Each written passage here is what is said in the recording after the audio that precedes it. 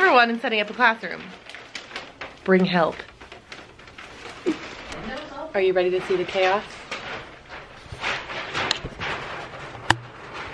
Here she is in all her glory. So much stuff. Just every table. You know what though? It looks no different than last year. I mean, as far as stuff goes.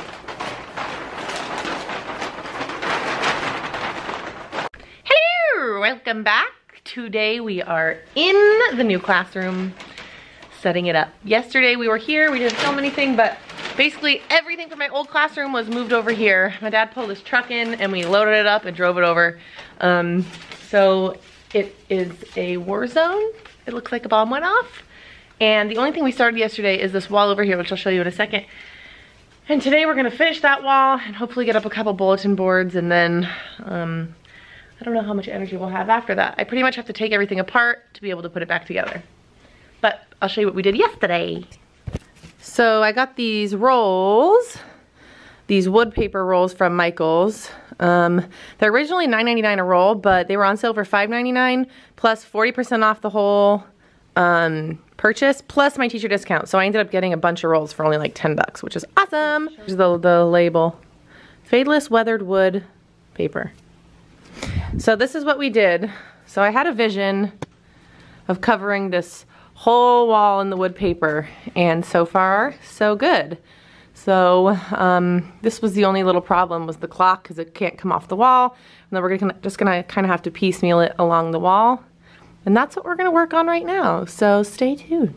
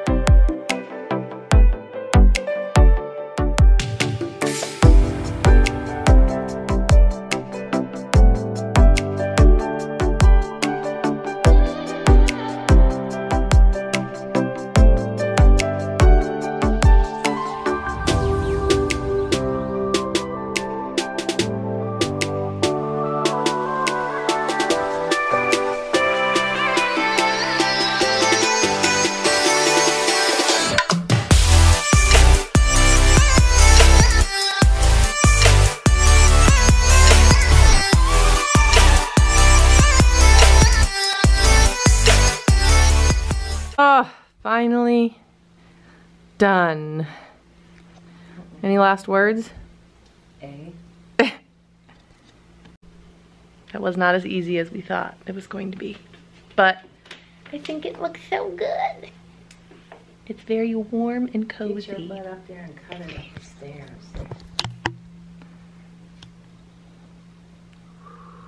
Ooh. Okay, so that was the big thing that we wanted to finish today. I'm still trying to figure out where I want to put things on which walls, but now that that's done, I have a better vision. We are going to put up one more bulletin board before we tackle anything else. It's really hard because I just have a bunch of crud everywhere. So I literally have to rip everything out, make more piles before I can put it back together. Does that make sense? Okay, so right now we're going to I'm going to do my student display work board right here. So I have bulletin board paper. I think we're just going to put that up, trim, and then leave that for now. So wish us luck.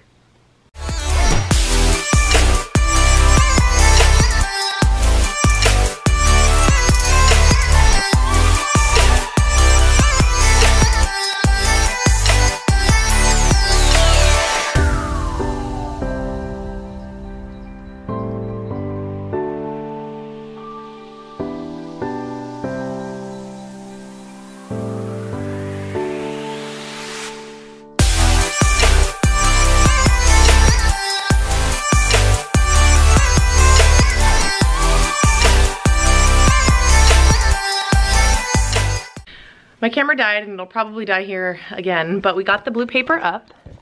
Super easy. I don't know if I'm loving the color just yet, but I'm gonna do a burlap, like squishy, I don't know, what do you call it? I don't know, like a textured burlap border like I did in my classroom last time.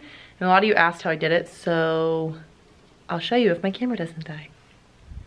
Okay, so basically I just have strips of burlap and all I'll do is staple it, squish it together, staple it again, squish it together, squish it together, and just keep stapling and you'll see what it'll look like.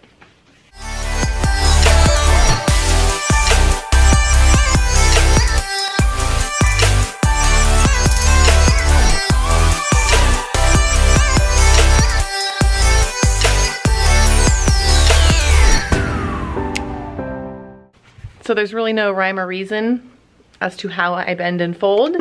So I'll show you. So it just ends up looking kind of like this. And it looks silly now, but once it's all done, it really makes it look nice. My mom says it tones down the brightness of the blue, so we'll see. Sorry, my camera sucks and it keeps dying, but this is the finished product. I think my mom was right, it does tone it down a lot.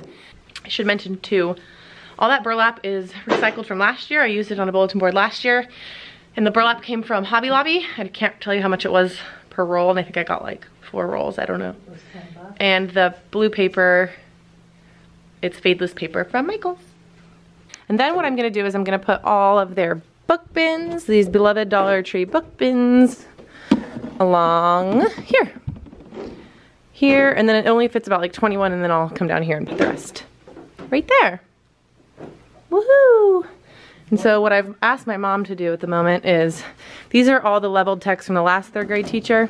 So she's taking all these leveled readers out of these book bins because these are the previous teachers, and she's moving into these beige book bins that I will make cuter labels for. And then eventually I'm going to be moving all of the leveled readers in that bookcase because that's where I'm going to have my guided reading area, and that way I can just pull from there. I did not have any of these last year. Because this teacher moved to kindergarten, I was able to snag these, which I'm really excited for.